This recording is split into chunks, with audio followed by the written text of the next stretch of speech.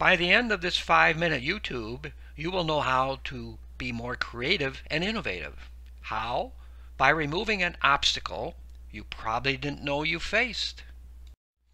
That obstacle is the Einstellung Effect, where the German word means approach to, or way of doing something. It means resolving a challenge only by using approaches that have worked in similar situations, rather than looking at each new situation on its own terms. This habitual and confining tendency begins when we're faced with a challenge, an issue, problem, or opportunity.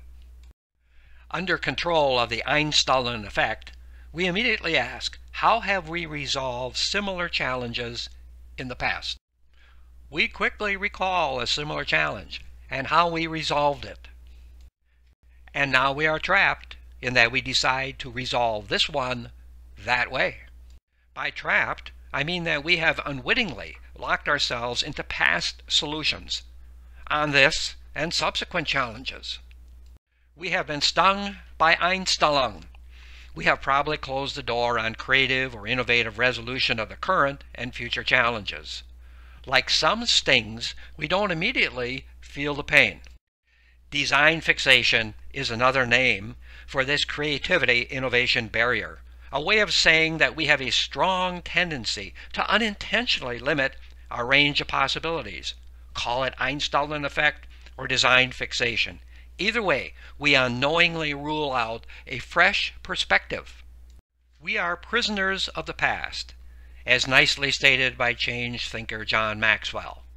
The difficulty lays not so much in developing new ideas as in escaping from the old ones. Assume we want to beat the Einstellung Effect because it causes us to miss out on personal and organizational benefits associated with applying creativity and innovation to technical and non-technical challenges. What can we do to beat Einstellung? The next time we want to resolve an issue, problem, or opportunity, let's do more than just the usual approach.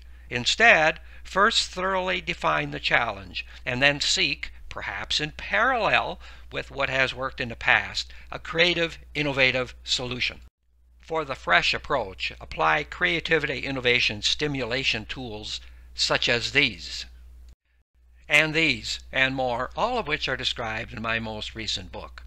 Consider 2 examples of how circumventing the Einstellung Effect, or design fixation, produced creative and innovative results. In 1905, engineer John Stevens took over the struggling construction of the Panama Canal.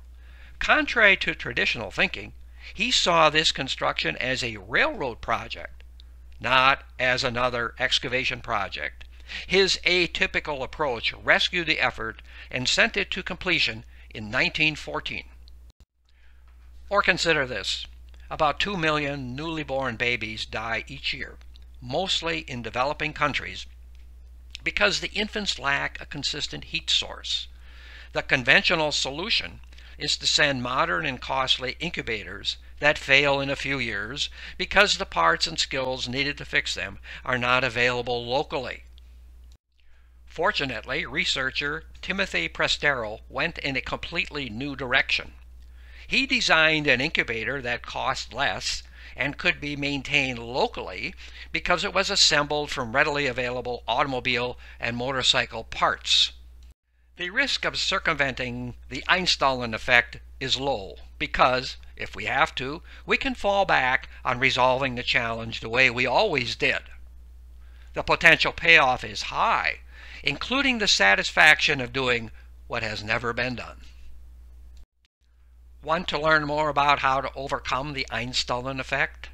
Then check out my book. It offers 20 methods to help you and your team be more creative and innovative. If you have broader interests, visit my website for complimentary articles and other resources. Thank you for watching and listening.